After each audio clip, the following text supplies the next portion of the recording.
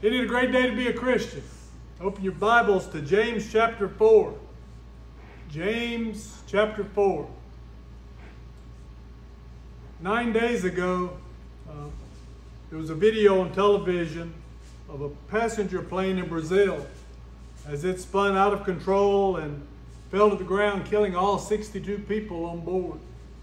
And as I watched that video, I kept wondering, what were these people thinking as they were falling from the sky? What was going through their minds as they knew that their time on earth was about to come to an end? There was 1 minute between the time when the plane started spinning uncontrollably until the time it hit the ground. What were these people doing during that minute? I wonder if any of them had time to grab their telephones and call a loved one and let them know that they cared about them. I wonder if there was a lot of screaming and crying. I imagine there was a lot of praying that was going on in that last minute. Hebrews 9:27 says it's appointed unto men once to die, but after this the judgment. And these people all realized that they were about to die. They all realized that they were facing the judgment. When they got on that plane that morning, they didn't know that. They had no idea that they were never going to reach their intended destination. Maybe some of them were on vacation. I read that there were 8 doctors that were going to a treatment clinic on treating cancer so they could be better prepared to be doctors in their research. Some of them may have been on business trips. Let's look at James chapter 4 and start reading in verse 13. It says, "Go to now, ye that say, today or tomorrow we'll go into such a city and continue there a year, and buy and sell and get gain, whereas ye know not what shall be on the morrow. For what is your life? It is even a vapor that appeareth for a little time and then vanisheth away. For that ye ought to say, if the Lord will, we shall live, and do this or that. But now ye rejoice in your boastings, all such rejoicing is evil. Therefore to him that knoweth to do good, and doeth it not, to him it is sin." These people knew for the last minute of their life that it was coming to an end. But I wonder, what if they'd known 24 hours earlier? What if they'd known when they got up that morning that was going to be the last day of their life? Now, there wasn't anything they could do to change it. They could have always not got on the plane. But if they woke up that morning knowing this is the last day, what would they have done differently? And that's what I want us to think about this morning. What would we do if this were our last day? Well, first of all, I can think of some things that I wouldn't do. Go to Luke chapter 12. Luke chapter 12. Jesus is teaching, and we read this when he gives Luke chapter 12, verse 15. There's 3 parables in Luke 12, or Luke 15. This is one. Anyway, Luke 12, 15. Jesus says, "Take heed, beware of covetousness, for a man's life consisteth not in the abundance of the things which he possesseth. And he spake a parable unto them, saying, The ground of a certain rich man brought forth plentifully. And he thought within himself, saying, What shall I do, because I have no room where to bestow my fruits? And he said, This will I do, I will pull down my barns and build greater, and there will I bestow all my fruits and my goods. And I will say to my soul, Soul, thou hast much goods laid up for many years. Take thine ease, eat, drink, and be merry.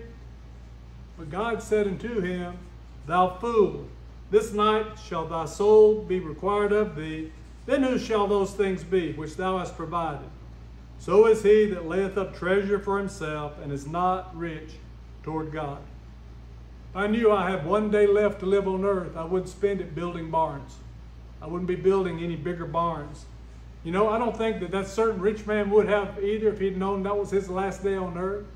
If he'd realized that this was it, he wouldn't have been thinking about building barns. Verse 20, God called him a fool. And I don't want to spend my last day on earth being a fool. Turn to 1 Timothy chapter 4.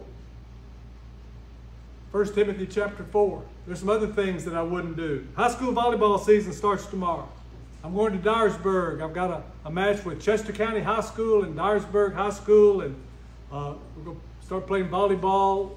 To get ready for volleyball, we have rules meetings, and we have to go and practice refereeing.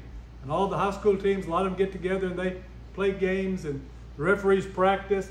Well, I showed up, and 2 weeks ago on Saturday at Freed Hardeman, and there was this referee that I hadn't seen since last season. He came up to me and said, "Have you lost a lot of weight?" I said, "Well, yeah, I have." He said, "On purpose?" And he was worried that I was sick because he hadn't seen me for a year. To be honest, I'm still mad at Bob Dawson. Bob owns the coffee shop in Rutherford. And when he put in the coffee shop, he bought the building across the street, and he was going to put in a pizza place. And I was excited about a pizza place in Rutherford. I could just imagine how often I'd go and how often I'd eat pizza. But once he'd been there for a few months, he realized that he was going to have trouble running one business. And he wasn't going to be able to have two and keep staff. And he didn't have time to work at two places all day, every day. So he sold the building, and the people that bought the building didn't want a pizza place. They put in a gym. And I wasn't nearly as excited about that. But since my Medicare supplement pays for a free gym membership, I went ahead and joined, and I've been going 6 days a week. And I've dropped several pounds, and it's good for me, and I feel better. My doctor was excited about it. Last time I went to the doctor, even the Apostle Paul says exercise is good. Look at 1 Timothy chapter 4. 1 Timothy chapter 4, beginning in verse 7, Paul says, "But refuse profane and old wives' fables, and exercise thyself rather unto godliness. For bodily exercise profiteth a little, but godliness is profitable unto all things." The English Standard Version says, "For while bodily training is of some value, godliness is of value in every way." Paul told Timothy, bodily exercise has just a little value. It's my last day on earth, and I know it. I'm going to skip the gym. There's no need of me trying to get any stronger in a body that's not going to last any longer. It's going to go away. Go over to Matthew chapter 22. Matthew chapter 22. Some of you may not be aware, but we have an election coming up. I believe the results of this election are going to have a great deal to do with the future of our country. I think that we have a choice that we've got to make, and it's going to have lots of impact. And I see all kinds of people posting things online, and some of them I'm terribly aggravated by, and I oppose those things. And sometimes I get drawn in and I post some political stuff online. Last week I posted a cartoon of this wolf up on the podium, and the wolf is talking to a bunch of sheep, and the wolf says, "I promise if I'm elected, I'll become a vegetarian." Okay? Yeah. Politicians lie. And anyway, we won't get into that. Campaigning featuring social media is new in our lifetime. That didn't used to happen. But there have been people fussing and fighting over politics for years and years, in fact, for centuries. Matthew 22, there's a political argument going on. The Pharisees are trying to get Jesus caught up in this political fight. The Jews hated Rome and everything it stood for, but the Roman army was in control, and there was a Roman governor that was in charge in Jerusalem. And they wanted to get Jesus in trouble with the Roman governor. Go to Matthew 22 and start reading in verse 15. It says, "Then went the Pharisees and took counsel how they might entangle him in his talk. And they sent out unto him their disciples with the Herodians, saying, Master, we know that thou art true, and teachest the way of God in truth. Neither carest thou for any man, for thou regardest not the person of men." They kind of puffed him up a little bit to start with. A little flattery. Verse 17, "Tell us therefore, what thinkest thou? Is it lawful to give tribute unto Caesar or not?" And they thought they had Jesus, because if he said, "No, it's not lawful to give tribute unto Caesar. We're only supposed to worship God. We shouldn't give anything to Caesar," then he'd be in trouble with the Roman government. The Roman soldiers could come and get him and say that he was fighting against the government. If he said, "Yes, you should pay taxes to Caesar," then the Jews would hate him because they hated Caesar and they didn't want anything to do with him, so they thought they had Jesus. Verse 18, "But Jesus perceived their wickedness and said, Why tempt ye me, ye hypocrites? Show me the tribute money. And they brought unto him a penny. And he saith unto them, Whose is this image and superscription? They say unto him, Caesar's. Then saith he unto them, Render therefore unto Caesar the things which are Caesar's, and unto God the things that are God's." And if I knew I had one day to live left on earth, I wouldn't spend any of it worried about politics. I'm not going to be too worried about who's going to be the next Caesar. It doesn't really make a whole lot of difference if I'm not here any longer. I'm not going to be worried about keeping more of my stuff away from paying tax to Caesar if I only have one day left to live. Go to Ecclesiastes chapter 5. Ecclesiastes chapter 5.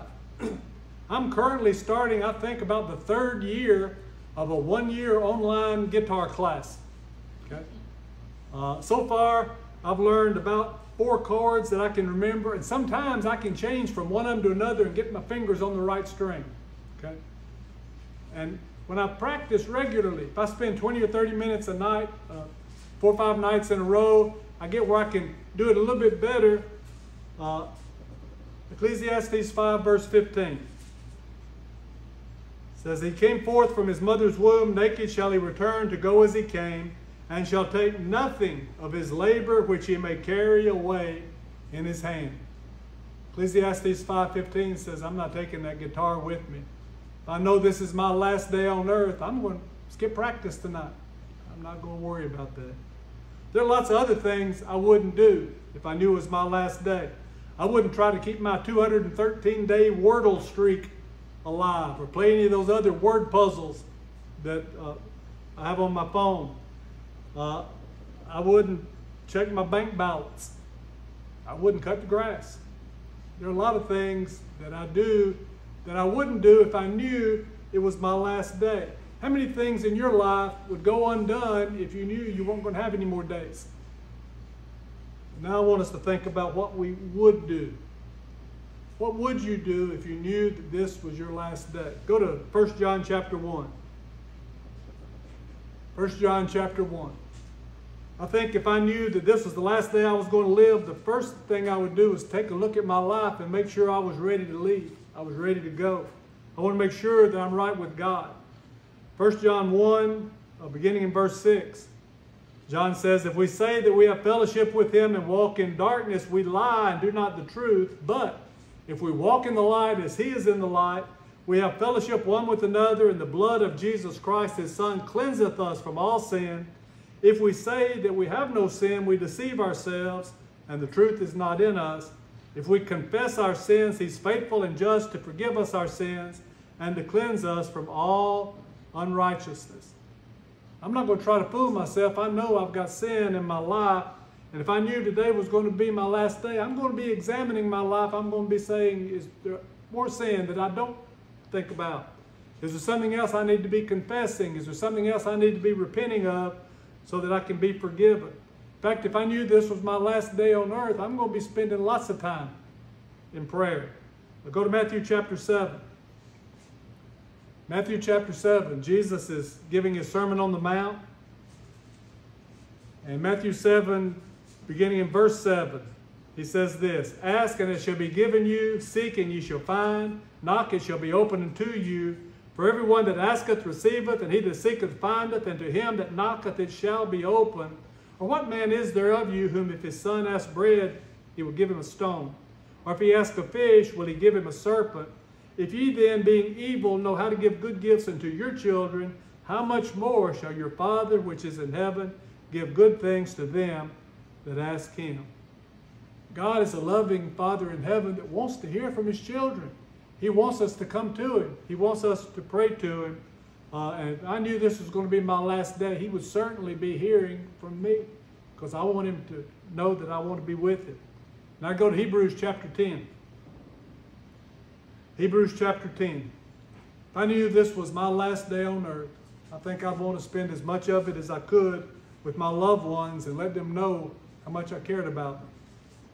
Hebrews chapter 10, verse 24 says, And let us consider one another to provoke unto love and to good works, not forsaking the assembling of ourselves together as the manner of some is, but exhorting one another, and so much the more as ye see the day approaching. Now, that passage is usually used to condemn people that skip worship service, that don't come together as often as they should. But I think it applies to other times as well. We need to be spending time together so we can encourage each other. We need to be spending time together so we can exhort each other, so we can tell each other how much we love each other. On August 9th, Sister Paula lost her sister Sylvia. And we went to the funeral home for visitation. We got there, about 5:30. It opened at 5, and by the time we got there, the people had lined up out the door. It took an hour and 15 minutes from the time we got there to the time we got up to where we could talk to the family. And as we wound through the funeral home, we passed thousands and thousands of dollars worth of flowers and displays and gifts and things that people had brought. It was obvious that people really loved Paula's sister. But you know, she couldn't smell one of those flowers, and she couldn't experience one of those hugs.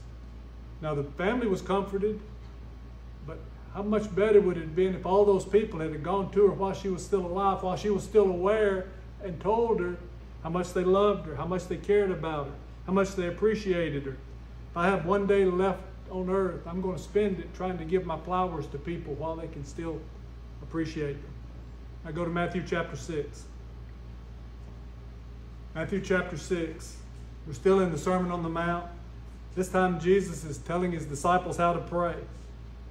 And he's ending the model prayer. Start reading in verse 12.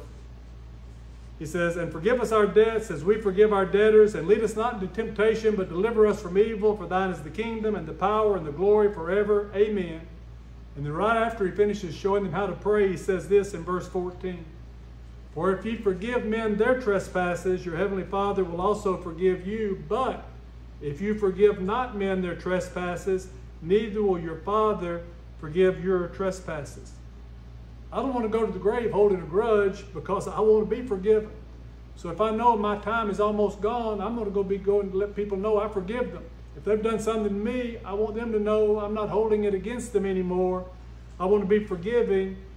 But that's not the only thing that Jesus said about making things right. Go back a couple of chapters to Matthew chapter 5. We're still in the Sermon on the Mount. And he says this, beginning in verse 23. "Therefore, if thou bring thy gift to the altar, and there rememberest that thy brother hath aught against thee, leave there thy gift before the altar. Go thy way, first be reconciled to thy brother, and then come and offer thy gift." Jesus said, if somebody's wronged me, I need to forgive them. But he said, if I've wronged somebody else, I need to go to them and ask them for forgiveness. It doesn't matter who's done the wrong. It's my responsibility to make things right. I'm the one that's supposed to be the peacemaker. It's my job to go to them to make sure that we're where we need to be. So if I've got one day to live, I'm going to be forgiving people. I'm going to be asking them for forgiveness. I'm going to be trying to pay all my debts. I'm going to make sure I don't leave this place owing anybody. Now go to Mark chapter 16. Mark chapter 16 is talking about the resurrection day. Mark 16, begin reading in verse 9. It says, "Now when Jesus was risen early the first day of the week, he appeared first to Mary Magdalene, out of whom he had cast 7 devils. And she went and told them that had been with him, as they mourned and wept. And they, when they had heard that he was alive and had seen of her, or had been seen of her, believed not." Verse 12, "After that he appeared in another form unto 2 of them as they walked and went into the country. And they went and told it unto the residue. Neither believed they them." Okay, Mary saw Jesus and she went out and told the disciples, and they didn't believe it. Jesus appeared to these 2 men on the road to Emmaus. They went into town and told everybody they'd seen Jesus. They didn't believe them either. Nobody believed them. Now look at verse 14. "Afterward, he appeared unto the 11 as they sat at meat, and upbraided them with their unbelief and hardness of heart, because they believed not them which had seen him after he was risen."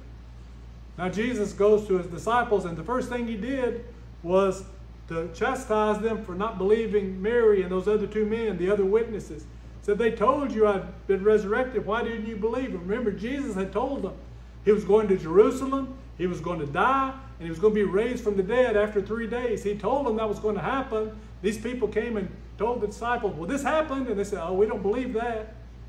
They didn't believe the good news of Jesus. Verse 15. "And he said unto them, Go ye into all the world and preach the gospel to every creature." What's the gospel? Well, we say the gospel is the good news. What's the good news? That Jesus is the Son of God and that he rose from the dead. Now he's commanding everybody to go into the world and teach the gospel. And then look at verse 16.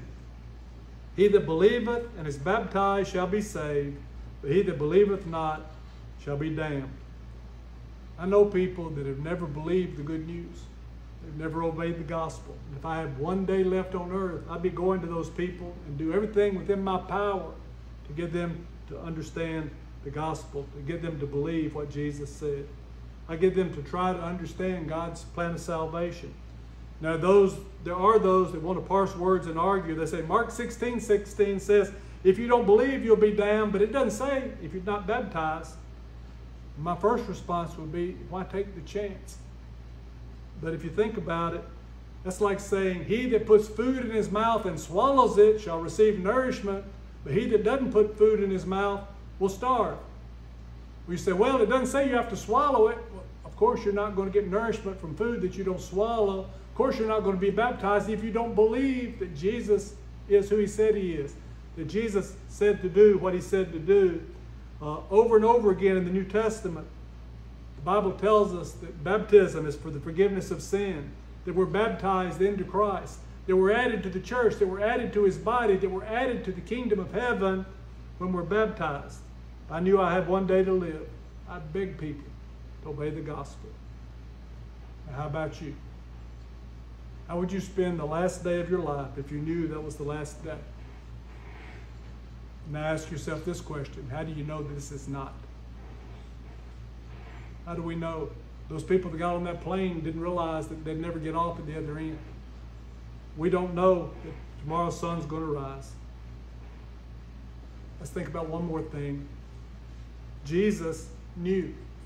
Jesus knew when his last day was going to be. When he was going to Jerusalem, he told his apostles that he was going to Jerusalem, that he was going to die, that he was going to be resurrected. He knew that that was his last day. How did Jesus spend his last day on earth? Go to John chapter 13. John chapter 13. Jesus spent part of his last day on earth spending time with his friends and disciples. They ate together. John 13 verse 1 says, now before the feast of the Passover, Jesus, knowing that his hour was come, that he should depart out of this world into the Father, having loved his own that were in the world, he loved them until the end. Jesus knew he was about to leave, and one of the last things he did was get the people that he loved and spend time with them. We know that after he left, he went out into the garden and he prayed. We read about Jesus praying in the Garden of Gethsemane, and he sweat. It was like sweat drops of blood were falling from his face. He was talking to the Father. He wanted to, Father, if it be thy will, take this cup from me, but not my will, but thine be done. So Jesus celebrated with those that he loved. He prayed. But before that, go down to verse 3. John 13:3 says, Jesus, knowing that the Father had given all things into his hands, and that he came forth from God and goeth unto God, riseth from supper, layeth aside his garments, and he took a towel and girded himself. Then he poured water into the basin and began to wash the disciples' feet and to wipe them with the towel wherewith he was girded. On the last day of his life, Jesus washed the disciples' feet. And we usually think about Peter, because Jesus started doing that. Peter said, you're not going to wash my feet. And Jesus said, unless I wash you, you're not going to have any part of me. And then Peter said, well, wash all of me then. We think about Peter. What we don't think is that Jesus washed Judas's feet too. Jesus was a servant. Let's spend today like it's our last day. Jesus loved to the end. Jesus prayed to the end. Jesus served to the end. I don't want to die, face the judgment, and have people come up to me and ask, why didn't you tell me about Jesus? So every time I preach, I end the sermon by saying, you need to be a Christian. It's the only life worth living, the only death one would dare to die. If you've never followed the New Testament plan of salvation, you can today. All you got to do is believe that Jesus is God's Son. Repent of your sins, confess him as Lord of your life, and have your sins washed away in the waters of baptism.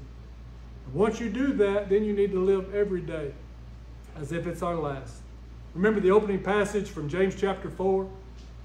James chapter 4 verse 14, he said, life was a vapor that appeareth for a little time and then vanisheth away. A few verses later in verse 17, he said, therefore, to him that knoweth to do good and doeth it not, to him it is sin. You need to be seeking the Lord's will in your life, to be loving as he loved, to be praying like he prayed, to be serving as he served. If you need to make a fresh start this morning, I want you to do it right now. So we stand together as we say.